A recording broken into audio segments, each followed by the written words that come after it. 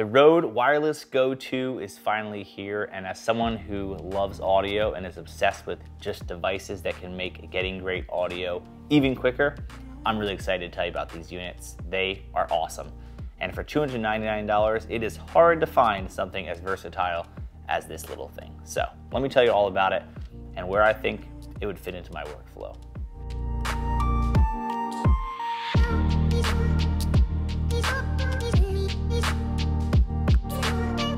So before I get started with this video, all the audio that you're currently hearing is from my Sennheiser G4 wireless. This is an extremely popular wireless, kind of an industry standard for most people when they're getting into wireless.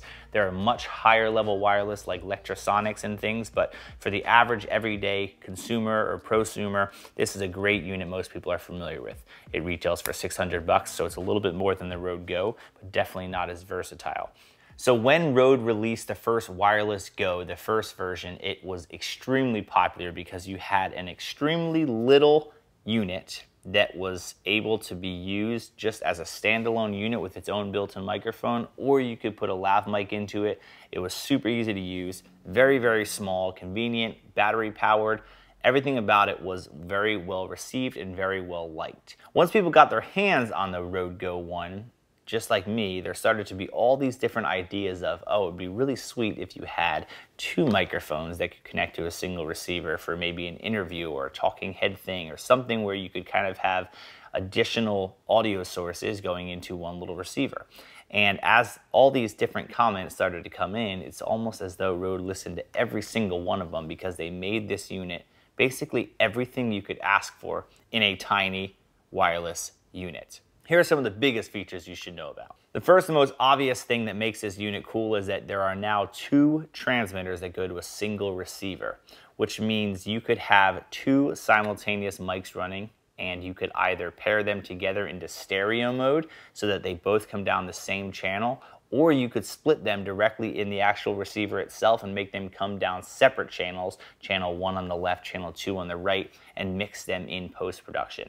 That's super useful if you're actually having like an interview where two people are talking and they're both using these units, because you now have flexibility to switch between them, or just pair them together and not worry about doing it in post. In my case, let's say I'm doing a talking head, for example. A lot of times I like to use a shotgun mic of some sort as my main audio, and then having a lav on them might be really good backup just in case for some reason the audio cuts out from one, or maybe it just sounds a little bit better depending on the situation. With this unit, if you actually paired this with something like the Rode NTG, which I have, the Rode Video Mic NTG, or maybe even the Rode Video Mic Pro, and did a boom pole over top wirelessly, you could actually be running a boom pole and a lav simultaneously and wirelessly to the camera that you're using and be able to switch with them in post.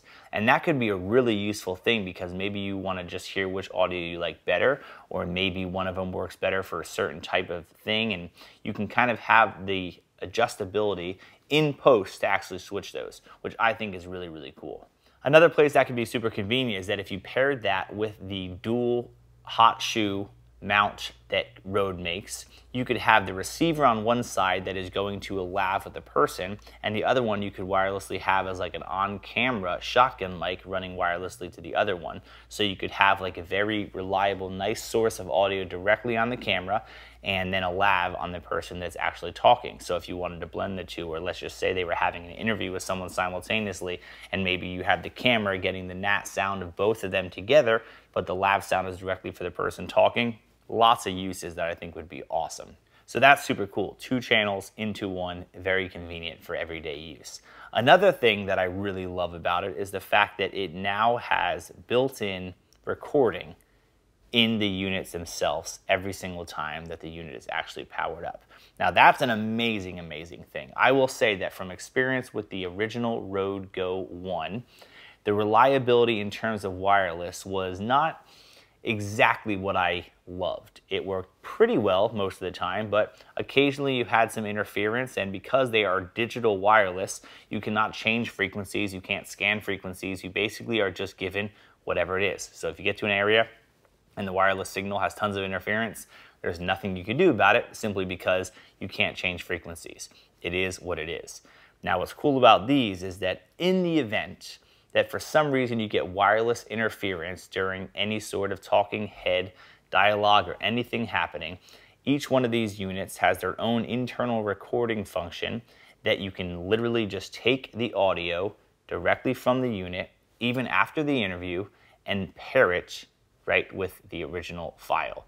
So when the Rode detects that there's actually interference of any sort, it will actually make a note in a little marker, I should say, in their actual Rode Central app that you have to download for the computer, and you can see where the wireless actually cut off, and you can just pair that audio with just that file right back to the original recording, which would save a ton of headache for people, because there's nothing worse than recording in a whole interview and having some sort of wireless interference completely ruin the whole production. Now, one thing to note is you cannot just use this as a standalone recorder.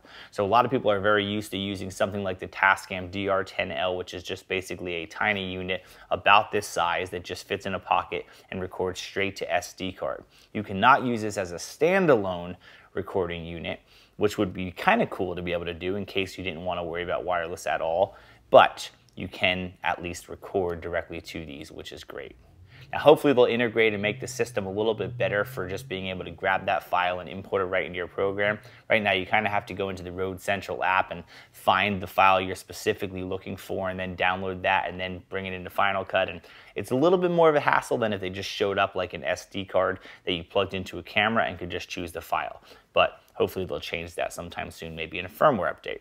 But it's basically recording any time that they are connected. So once these are connected to each other just like they are now, if you see levels bouncing and you see the little record button right next to it, you basically know that they're always recording, and you can always go back and just get that file. Now, one of the really unique features about the Rode Go when it came out in the first place is the fact that you can plug a lav into it and use it just like any other wireless, but it also has built-in microphones on it.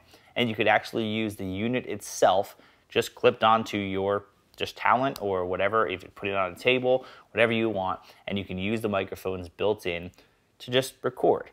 That is super cool, because there are a lot of times that maybe you don't even want to worry about a lav mic, and maybe you just want to clip this directly on your talent and use this as the lav mic, or maybe put it on the table just out of the shot, or maybe use it in a little bit of an overhead stand if you don't have a boom pole, whatever. Having the flexibility to just use this as a standalone mic is great.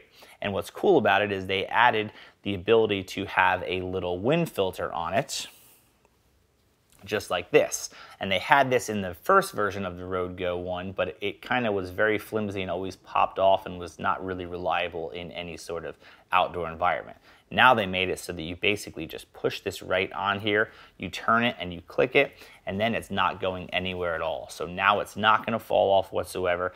You have this awesome little unit here that is really good in wind, and you can clip it on anything and just have really good sound. Another really cool feature they added into these units that just when you thought they kind of have thought about everything, they decided to allow these to be plugged directly into a computer via USB-C, and they show up just like any other audio input device, and you can actually use every bit of the same functionality for something like a Zoom meeting or even a FaceTime call or some sort of recording directly into your computer. So if you suddenly had a lav and you wanted to have a Zoom meeting, you could just plug this in, plug your lav into here, just talk like you normally would, and you now have this show up as an actual audio input device on your computer, which is amazing. You can also do the exact same thing with your phone or iOS device. You plug this right in with the lightning connector, and this is now the audio input for anything you're doing on the phone. That's an amazing, amazing tool for someone who maybe uses their phone as their main camera, and maybe they record interviews or something just basic to be able to get, some better audio out of it, rather than having to hook up a wired unit or having to have some sort of crappy Bluetooth connection for it. You get a very good wireless running to that, and you have two mics that can go straight into your phone. When both of the units are connected to any device or camera, you basically have the option to either say that you want each one of these channels to be individual, so channel 1, channel 2, which would come down the left speaker and the right speaker, and you could allow it to split it up so that you could have individual control of them. Or if you wanted to eliminate any of the post-production needed for it, you could simply hold down these two buttons directly on the receiver, and once you see it switch from 2 levels to 1, you basically then are merging these together. So you would not have flexibility in post to change what's happening, but you would be able to have these both paired together as one unit, which might be better for some situations. But if you just hold that down again and split them, you'll see that it will say channel 1 and channel 2 now have their own individual levels, and you then have all the capability in post for that.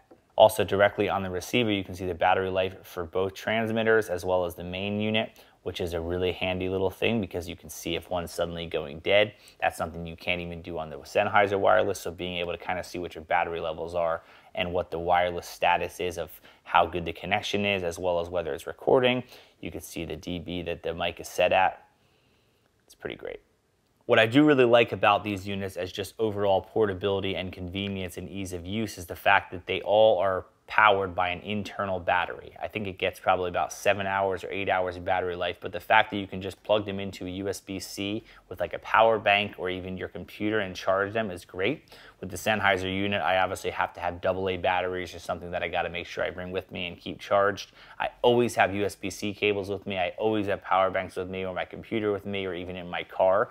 And while I'm traveling around, I could just plug these right into a USB-C port on my vehicle and charge these up, and that's really nice to have. You can also charge the units while you're actually using them if you decide to do that. You'd obviously kind of have an additional cable that you're kind of having to worry about, but in the event that you suddenly forgot to charge them and you needed to charge them simultaneously, you could do that. But no wireless is any good if it doesn't sound good.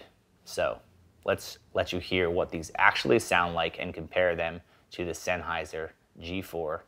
All right, so you're now listening to the Rode Wireless Go 2 directly into the Lav. I am using the Countryman B3 Lav, the same mic that I was using on the Sennheiser, and I'm curious to see what it sounds like. One thing I noticed in the Rode Go 1 was that it definitely lost a lot of bass from the actual vocal. So I'm curious in comparison whether or not the same thing is actually happening on these, but the unit is very, very small, really nice for using as a wireless because it's so tiny and easy to clip on someone's belt. One thing to note about this that I wish they could change about the Rode is the fact that it does not have a locking connector for Sennheiser. So it has your standard cable, the same one that the Sennheiser uses, but it doesn't have the locking twist connector, which is a kind of a big deal when you're talking about making sure that it doesn't disconnect when it's in someone's pocket, or if you're using these as weddings and you kind of clip it on a priest or a pastor or something, worrying that it gets disconnected is a pretty serious thing. So on the Sennheiser units, you have a locking connector. So you see that when this plugs in here to the actual mic, this twists and it locks on, meaning no matter what happens with the mic, this cannot come apart from the actual unit. So you can reliably trust that when you clip this on someone's belt or something, the only way this is gonna have an issue is either if the battery goes dead or the wireless goes dead. This could be working absolutely perfect, but for some reason, if someone puts it in their pocket and they go to pull something out of their pocket or whatever, and this just disconnects the slightest bit, your audio is gone. And even if the wireless is perfect, and even if you have a great backup audio source like this has, if the microphone gets disconnected from it, you basically don't have the mic, and then you're just hearing the mic built in from that.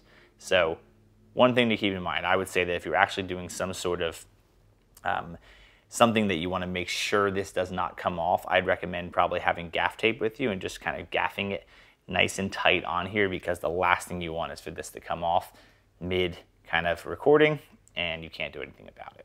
So this is the Countryman B3 plugged into the Rode as a lav source. Let's now listen to what it sounds like with just the actual Rode Go itself.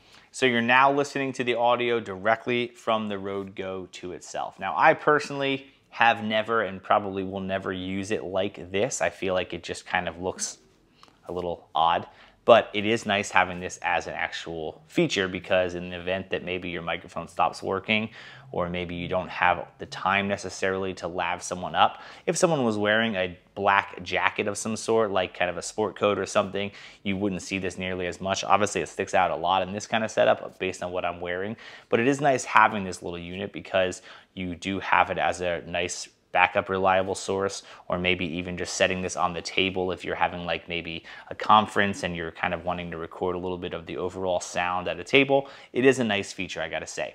I wouldn't necessarily use it like this, but I know a lot of people that do, and it works great for them, and that's totally fine, because being able to have it as a microphone or an input for a microphone is still really nice. So now you're listening to the mic directly as though it's just right in front of my mouth. Now, I would not necessarily ever hold this unit and talk like this with a reporter, but Rode does make an actual little mic handle type of setup that you can actually stick this on directly and be able to use it like on the end of a mic. And that could be convenient if you did something with that microphone and put it more in like a little bit of a shotgun setup that's a little bit out of camera, or maybe if you set that little microphone up in front of you or set this microphone in front of you out of camera, you can hear how it still is a very nice quality, very clean quality. Would be a huge improvement for something like Zoom meetings, maybe putting this on top of your computer. This would sound way better than obviously the built-in microphones that do come from computers. So it's just a lot of versatility with this unit, which is really nice. Like I said as well, you could also have this and a lav mic simultaneously, so you could switch back and forth between them in the event that you wanted a different sound in post, or maybe you were trying to hear something more in the room in post. It is a nice option to have. And you can hear that the wind reduction is actually pretty good from it. Watch. Do you hear that? It's like really minor. Yeah, see, barely. So now we're gonna switch back to the lav mic. One very important thing to know about wireless range is the fact that this is a digital wireless system. So because it's a digital wireless system, you basically get what it is out of the unit, and you cannot change frequencies and you cannot do anything to increase the range.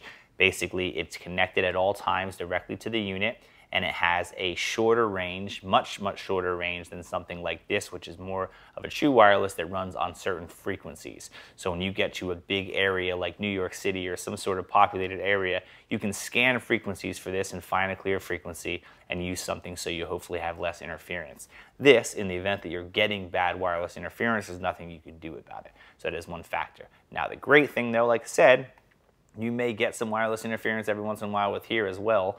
And when you get it with this unit, you don't have a backup. This having that internal recording thing is almost like a better advantage to me. A little bit less wireless, it may have more interference, but having a quality backup that's hardwired essentially to the unit, to me, I'd choose all day over something that is wireless only, that if I have an interference issue, I don't get a chance to fix it. But what kind of range are we talking about?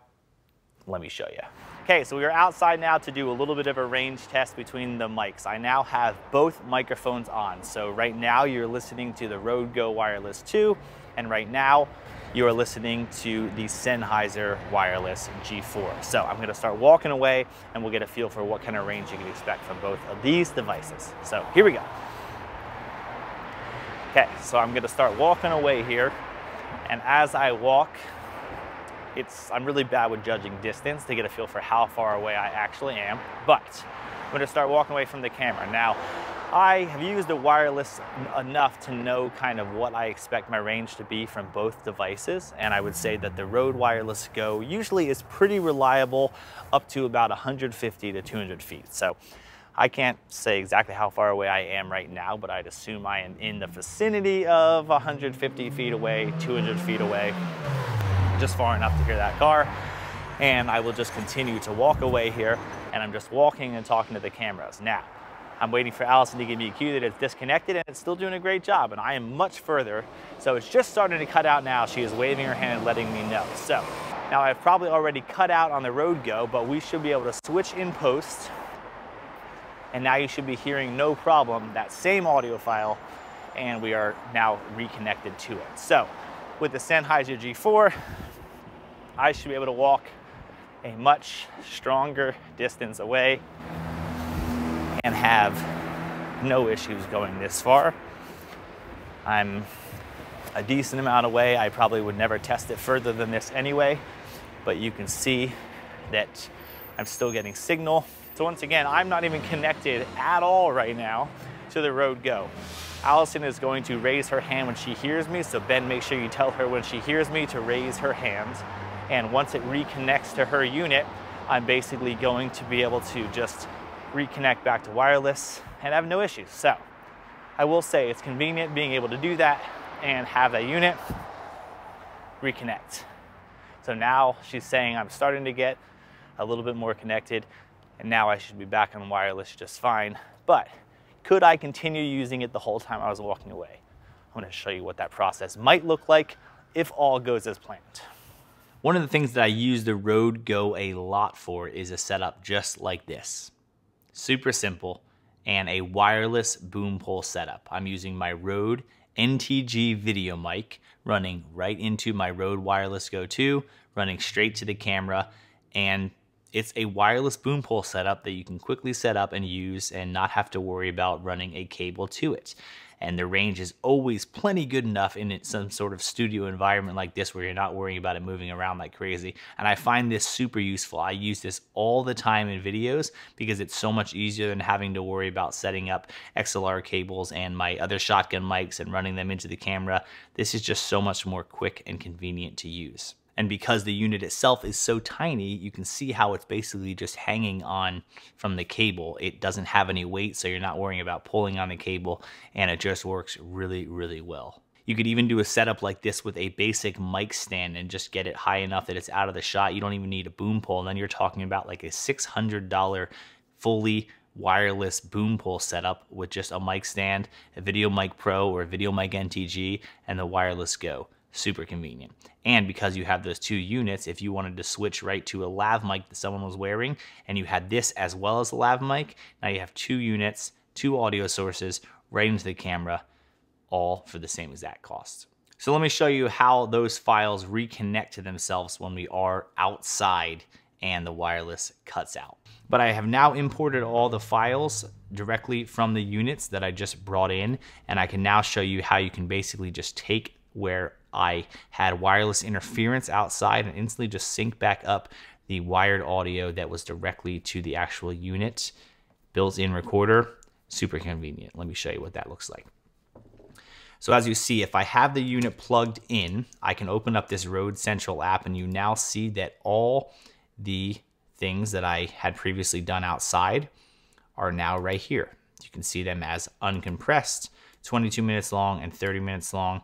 Once again, anytime it connects to the unit is when it starts recording. So that gap in time is when I actually turned it off to turn on the other unit to show you a test, and then it re-records. Now you can record in uncompressed or compressed sound quality. If you do uncompressed, you get 7 hours of recording time. If you do compressed, you get 24 hours of recording time. I highly recommend just doing uncompressed. You get less recording time, but unless you think you'll be doing much longer than 7 hours at a time, just try to get the best quality you can wired, because it just makes more sense. If you're going to use it as a backup, or more importantly, that uncompressed audio probably will sound even better than the actual wired audio. So if you wanted to go through the trouble of just importing that, you kind of get the idea of a hardwired device in the first place. So I'd recommend always just doing uncompressed, unless for some reason you know you're going to do something way longer than 7 hours. It automatically deletes the oldest things. So if you record a bunch of different shoots over the course of a bunch of days, once you hit that limit, it doesn't fill up and stop recording. It just deletes the oldest recordings. So that's at least nice, because most likely, unless you're doing one event that's 7 hours long, you're going to just always have it recording, so you're safe. But as you can see, I can just click on this, and here's all the actual files that I recorded. And you can note that there's these little flags all over the place. And flags are markers, and they're basically indicated by two things. On the receiver itself, the person operating the camera can press a button on the unit, and it will just put a flag right at that spot. So if they wanted to remember something about a content piece or whatever, they could just push that. Or anytime that the actual unit is has wireless interference, it will also put a flag. So you can see here how it has tons of wireless interference. That's when I was outside. And then it's basically just solid red, meaning it didn't have anything at that time. But as you can see, all the audio is still there and working completely fine. So when I hit export, it gives me the options to export it as a WAV file, an MP3, and I can export the file. And then you see it just shows up right on my desktop here as an actual file. And then when I go into Final Cut, all I do is just like any other syncing, I sync up that audio file with the previous camera recording, and then you basically have perfect audio, even if you had wireless interference. So who is this mic specifically for? I really feel like this is kind of a really great overall like Swiss Army knife type of unit that like any filmmaker should have.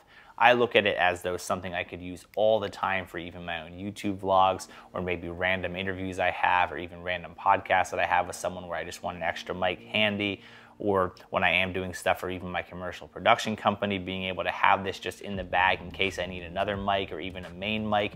It's a great little unit that I think is hard to beat for $300. This unit, the G4, is $600, and while I think it's a little bit more reliable from a wireless standpoint, you don't get some of those other features that could be a big deal depending on the type of work that you're doing. So I think it's hard to beat this little unit for the price. Now, is this gonna be something that's gonna be in Hollywood sets and gonna be in TV production? No, it's not designed for that at all. Electrosonics and some of the very high-end wireless companies obviously have much better wireless than these units do, but this is a $300 unit that is incredible for the price point. So yeah, this was kind of a big in-depth video about these units, but I think that they're a really great little unit. I think they are just a Swiss Army knife type of unit. Because of that hardwire recording, you get reliability of a wired unit, but the convenience of wireless when you're using it. You get those dual channels to be able to record multiple people at once. You get a really handy, tiny little battery powered device that you can use for just about anything. And I think that this is gonna be a really awesome unit for Rode. I hope they do well with it. They didn't pay me to say any of this kind of stuff. They did send me these things, and I literally asked them to send it to me because I had so much success with all the other Rode units that I knew this was gonna be awesome, and I wanted to tell more people about it. So they do not pay me, but they're an awesome company, so I'm happy to speak highly about them. And if you know me, you know that audio matters to me, so I wouldn't tell you about a unit audio based that I didn't think was good, because I care about good audio, and I think this is a tremendous little unit. Thanks for watching as always. This is long. I try to go as in-depth as I can, but if you like these long in-depth videos, make sure you hit that subscribe button, hit the like button, tell me what you like, tell me your biggest takeaways, and are you gonna get one? Rode, you've done it again. Another very powerful little unit. Thanks for watching.